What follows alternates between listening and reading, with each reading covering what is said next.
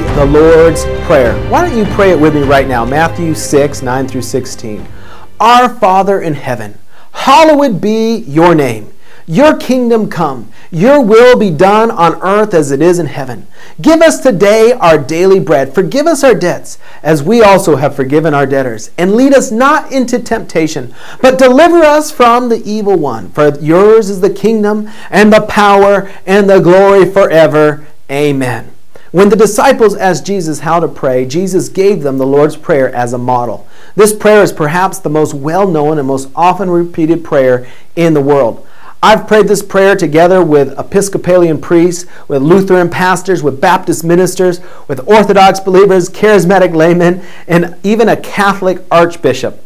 In many languages and in many countries, the Lord's Prayer is loved. One pastor broke the Lord's Prayer down into these elements. The first element is Papa. It says, Our Father in heaven. God is our Father. This title expresses the close personal relationship that God has with us, His children. The second element is proclamation.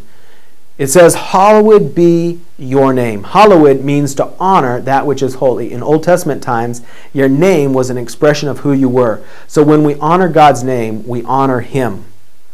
The third element is promise. It says, Your kingdom come. Ready or not, God's kingdom is coming. This is the cry of every believer who is waiting for the Messiah.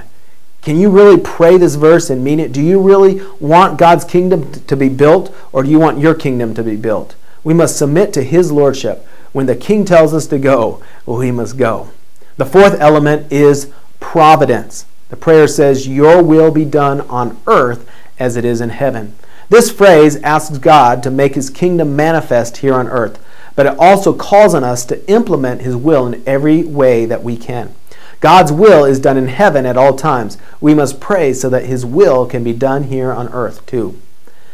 Number 5 is provision. It says, Give us today our daily bread. In the desert, God provided daily manna for the Israelites. At the Last Supper, Jesus made the bread a symbol of His own body.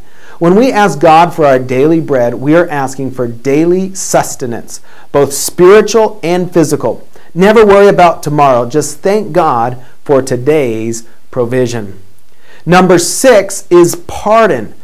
The prayer says, Forgive us our debts as we have also forgiven our debtors. Jesus told the parable about the man who was forgiven by the king and then refused to forgive a much smaller debt. This phrase reminds us to walk in forgiveness towards others.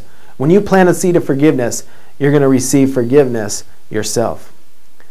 The 7th element is protection. The prayer says, Lead us not into temptation, but deliver us from the evil one.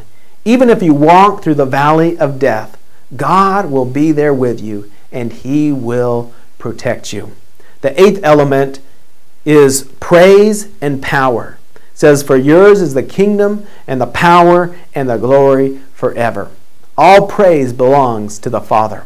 All power belongs to Him. This phrase reminds us of God's omnipotence, His omniscience, and His omnipresence. He is all-powerful, all-knowing, and eternal. And so today, when you pray, pray the Lord's Prayer, the model prayer that Jesus gave us when His disciples asked Him how to pray.